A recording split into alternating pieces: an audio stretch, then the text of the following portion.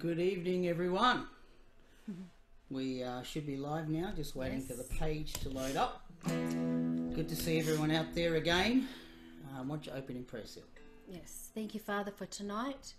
We thank you for your word that you've given us, Father. And Lord, we just pray that this word will be in season, Lord God, and that it would touch everyone's heart, Father.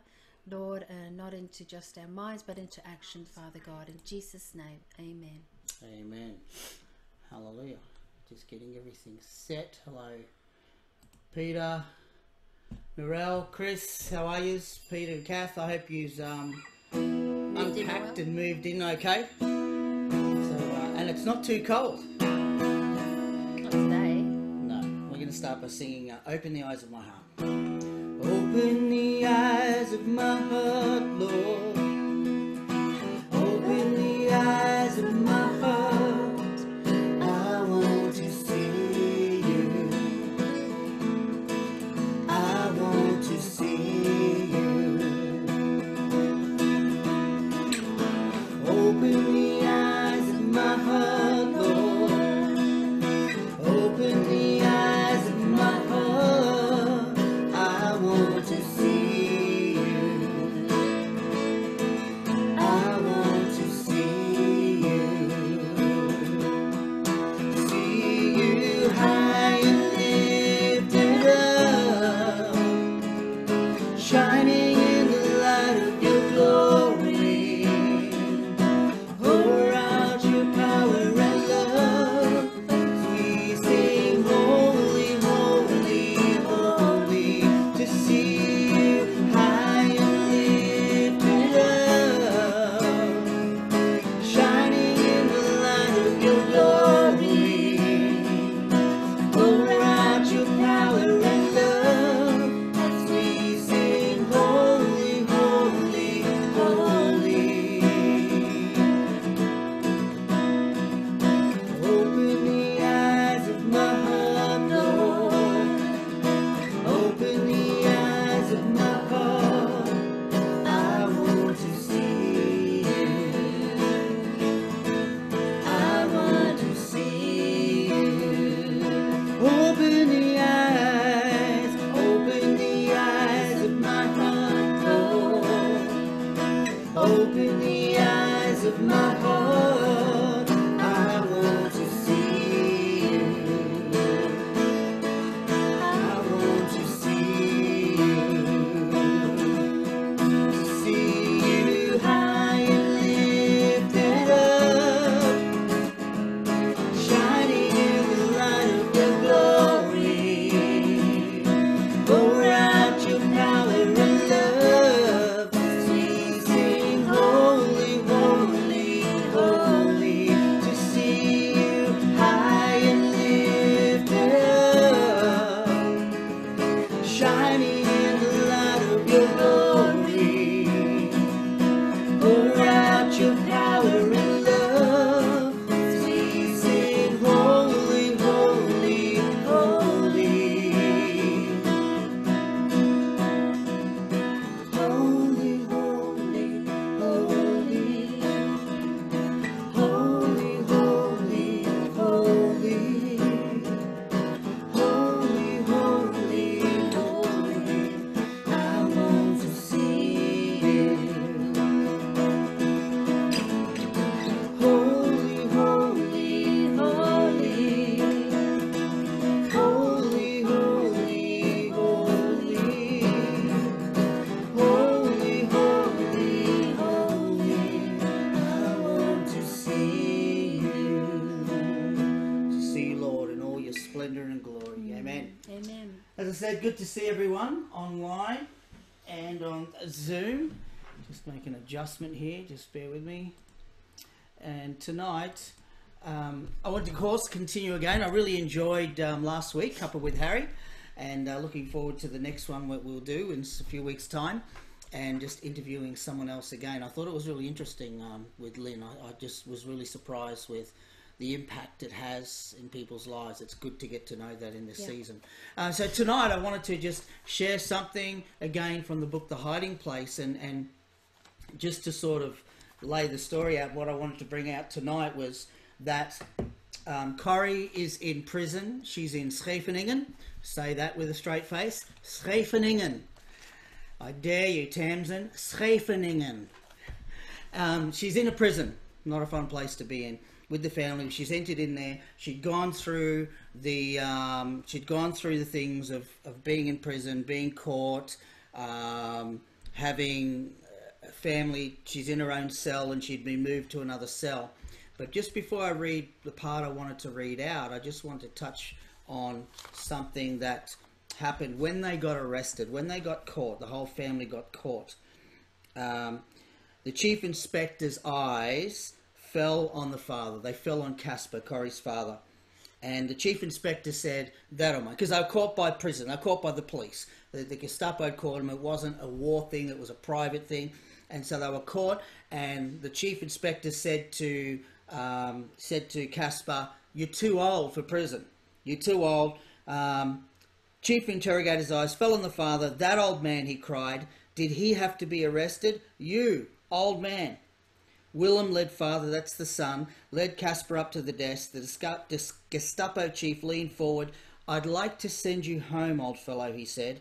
I'll take your word that you won't cause any more trouble.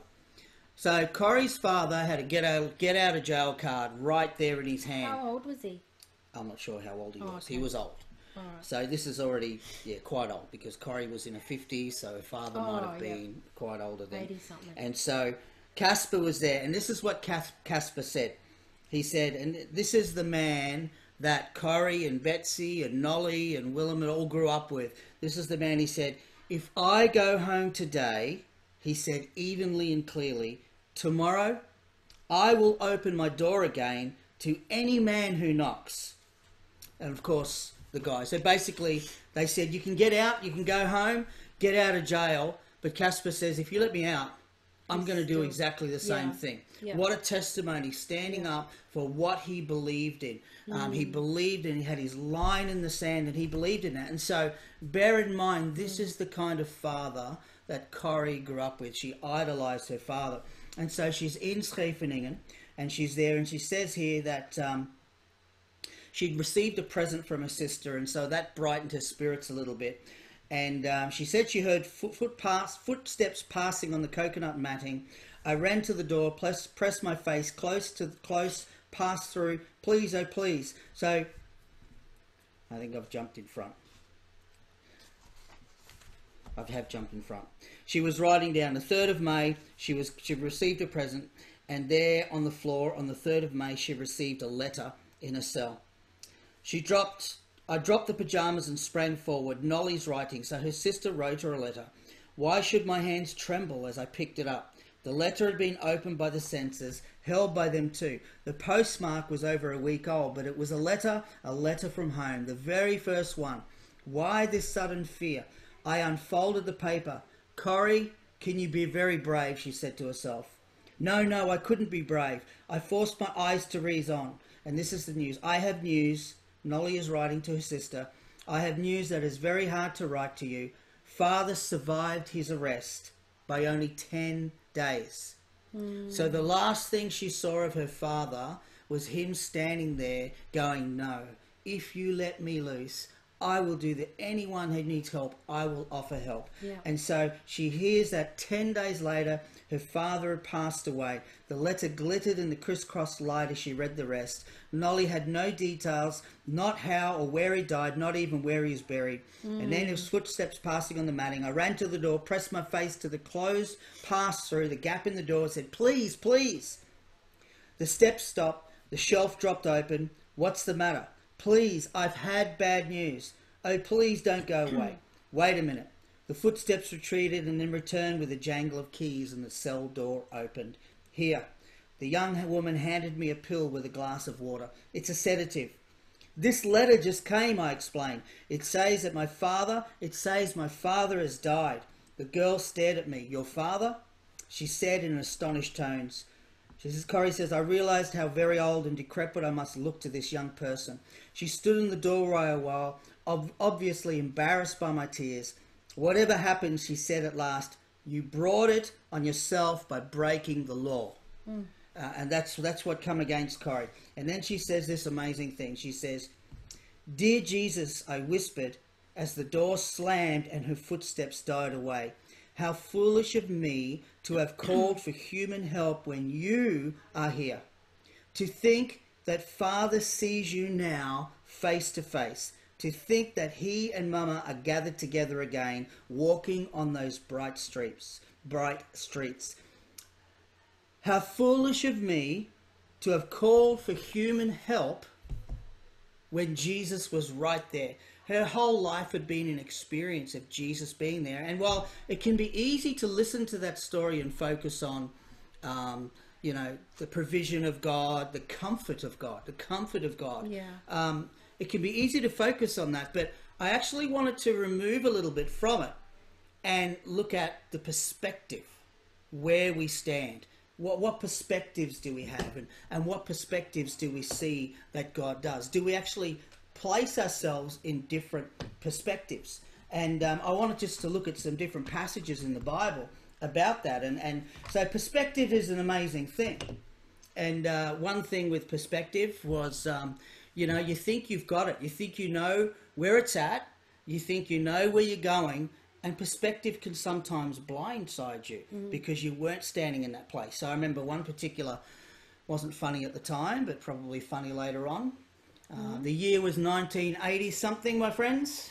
1980 something. Right. And I was driving a beige TC Cortina. Peter Doc, you'd know one of those, a double headlight TC Cortina, vinyl roof. And we were heading towards Garden City, and let's just say Seal and I were having a disagreement. No. We were having a disagreement. Really? And so I remember we were stopped at the lights there at just off Logan Road, and we were having a bit of a disagreement, and I was getting worked up. I was getting excited for Jesus inside, and I was getting worked up. And I was looking around, and as you do, being a young man, revving the pedal on the car, and this car was next to me, was there, and we're moving, and I'm looking behind in the mirrors to make sure that we're clear, and from all I could see in my perspective, I was clear.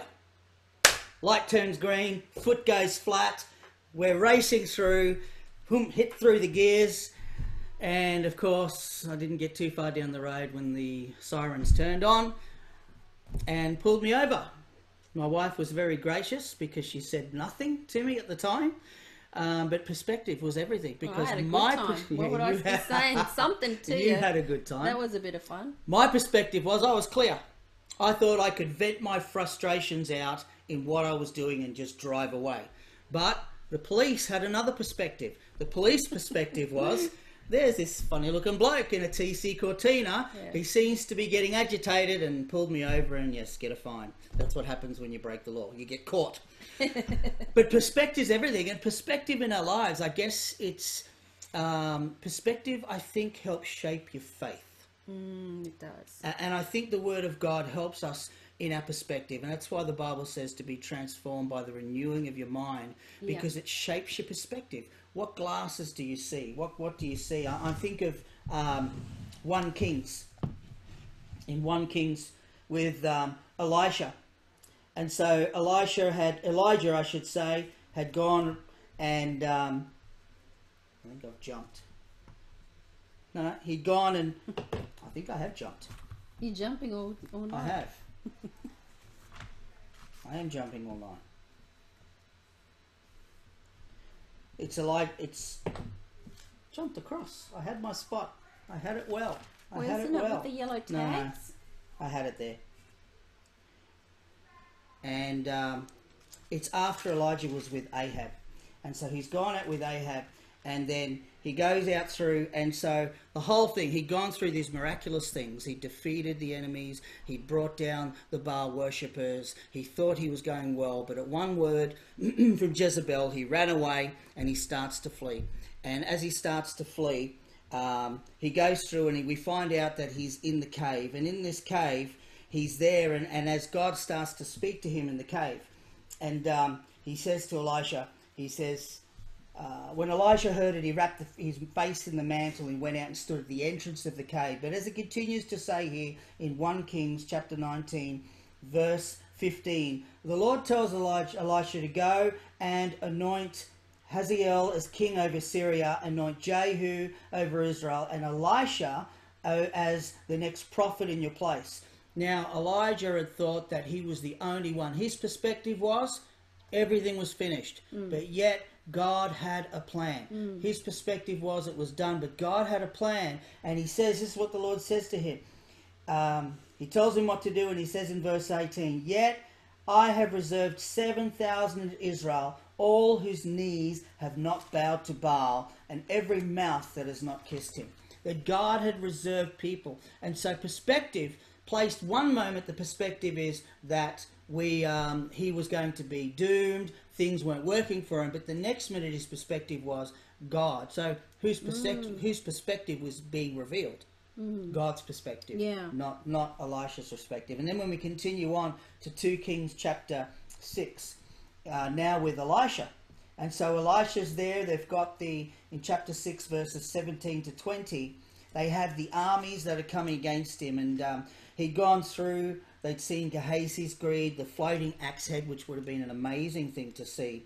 And so the Syrians are there and they're surrounding him because they're trying to come up with a battle plan. How are we going to get them? And every time they move, their plans are thwarted because they're saying, and he says, you know, who's dobbing us in? Who's telling our enemy what's going on? And one of the servants says, "None, my lord, O king, but Elisha the prophet who is in Israel tells the king of Israel the words that you speak in your bedroom. God knows and sees all." And so they go around and they set him, and then it continues on. He said, "Therefore he sent horses and chariots and a great army, and they came by night and surrounded the city. And when the servant of the man of God arose early and went out, there was an army surrounding the city with horses and chariots. And his servant said to him, 'Alas, my master, what shall we do?'" We know this story well. We're surrounded by insurmountable odds. How many times have we been caught? And you say, "What am I supposed to do?" Yeah. Finances are hard. Family's sick. Work is this. Work is that. Troubles are hitting us, and we feel like we are surrounded. And so our real perspective, we put on our glasses, and our perspective is, "Oh, Lord, this is hopeless. What are we supposed to do?" But yet again, God's perspective is this. And he says, "Do not fear, for those who are with us are more than those who are with them."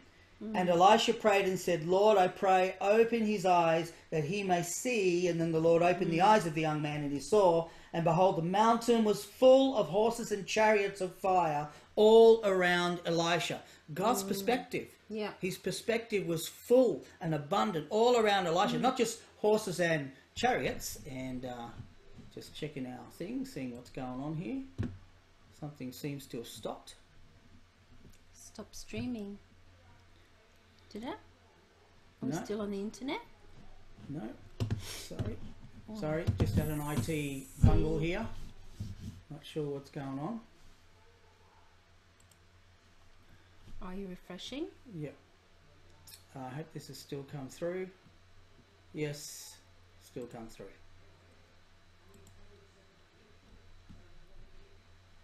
Yep. Yeah. Hallelujah. I think it's still there. Okay. It's not. You have to press play? No. Yep. I'm just muting that. Still here, Narelle says. Thanks. Okay. Yeah, so his eyes saw the natural things around him, but God's eyes said there were flaming chariots and stuff around. So what did you have down there? Oh, so I went back to the beginning of what is the meaning of perspective. Yeah. Right? And so perspective is a particular attitude towards or way of regarding something, a point of view. So that's what a particular point of view, a particular point of view. Yes. Yes. Or an attitude. It can be an attitude as well. Especially when it's whose particular point of view is right. Yeah. So, and that's, in saying that, everybody's point of view is different. Yeah. And it reminds me of when, in the movies, of course, you see those pictures of, those paintings, and when they put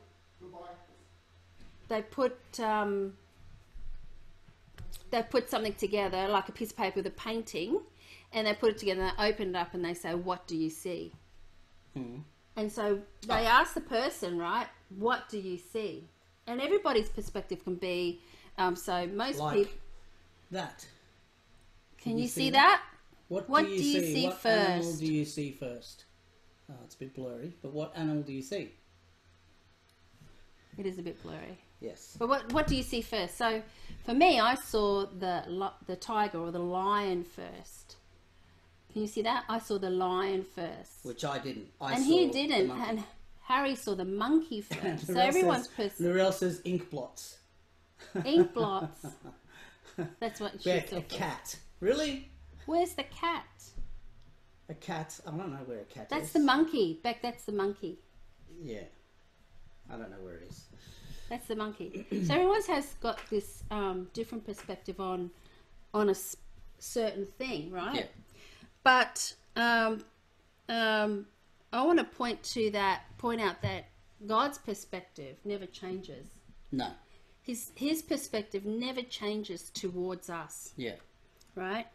And we need to see what he sees. Yeah. We need to get into the word, because this is the constant. The word is the constant. This is how we learn of the Lord. This is how we learn to see through what he sees. And he teaches us to love. Like, many times in praying, and I've heard Harry pray this, Lord, help me to see people like you see people. Yeah. Help me to love like you love people. Help me to, and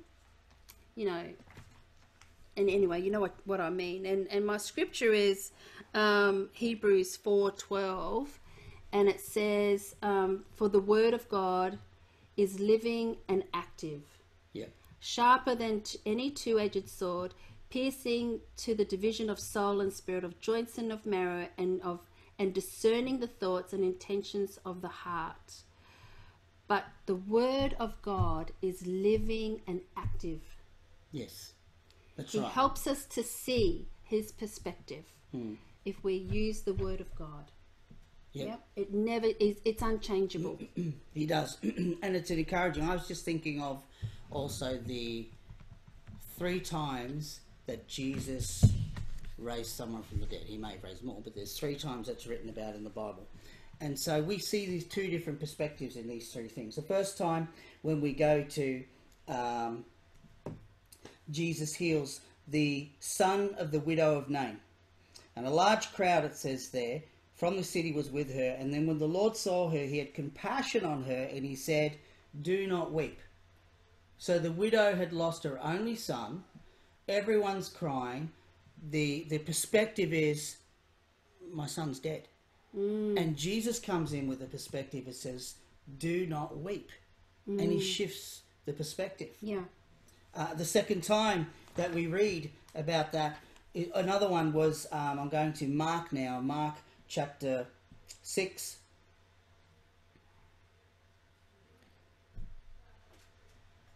And I should put better notes on here so I can find it. You should highlight the scriptures. Well, I should highlight, but then I got highlights. So the second one is after the healing. Oh, Jairus' daughter. Yes.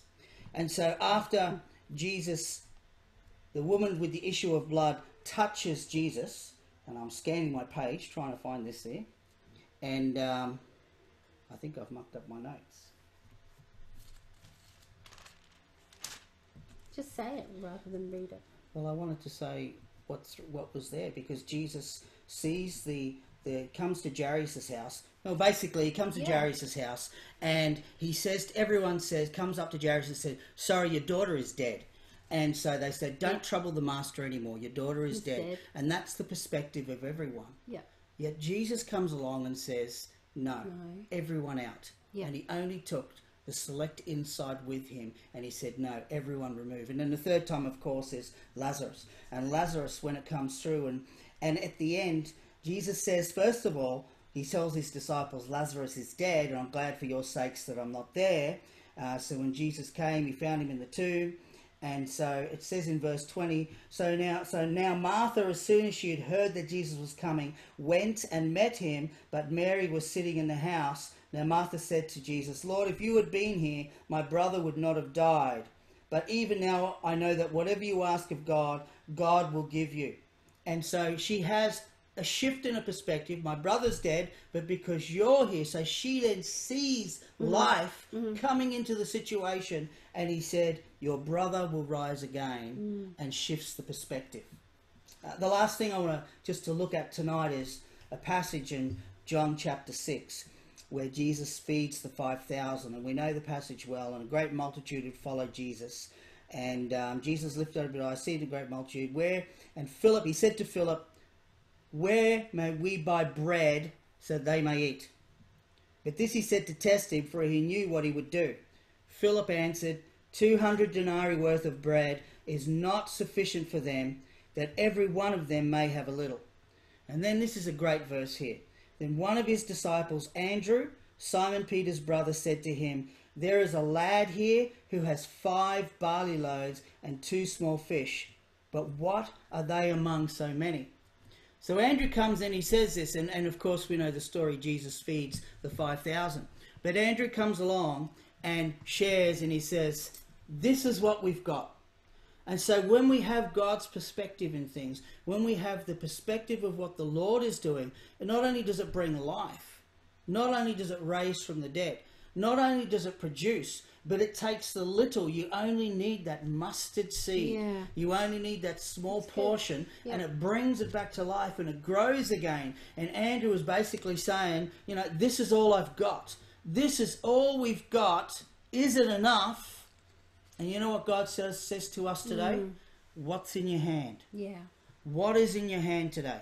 You might think that all you've got is that tiny little bit of faith. All you've got is that tiny little bit of perspective. All you have is that small part, but it is enough because God can cause the increase, and he can multiply it and make it grow. That's good. That God produces that excess in things when we have his perspective, when we learn to put on his glasses in things.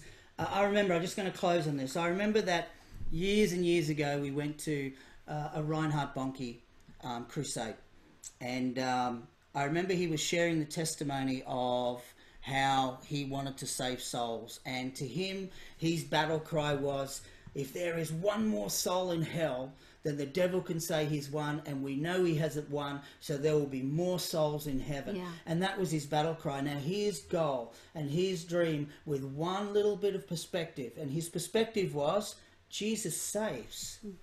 Jesus saves, and he is the same yesterday, today, and forever. Yes. And his goal was to do crusades over in Africa and see 1 million souls get to Christ. And I remember this when we went to the conference, that I picked up this poster. That I just dropped. And I remember this is the crusade that he had. And so when you can see that, that is a crusade.